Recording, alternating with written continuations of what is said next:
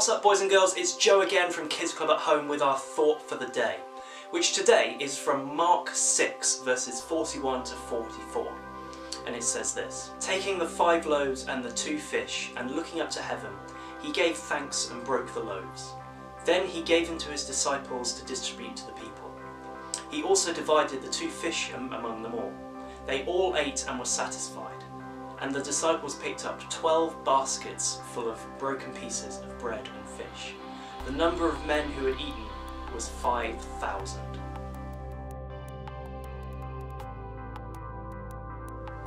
In this story, Jesus had been teaching a huge crowd of people, and they were all hungry, but there was no food to give to them all. And he fed them using only 5 loaves and 2 fish. Now that was only possible because a small boy must have given up his packed lunch. He probably didn't think he had much to offer, but he gave it to Jesus anyway, and Jesus took that small act of generosity and used it to do something amazing. He fed 5,000 people.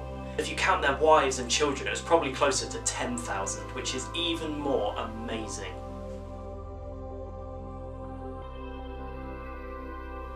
My question for you today is this: what do you have to offer? Because it's the small things that make the big difference.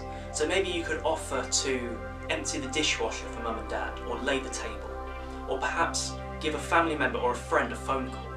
Because it's the small acts of kindness that make a huge difference. Thousands of people were fed because one kid gave Jesus his lunch.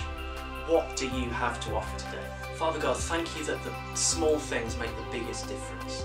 Thank you that thousands of people were fed through one act of kindness. And God, I pray that the boys and girls would see the little things they have to offer are worth so much to people. In Jesus' name.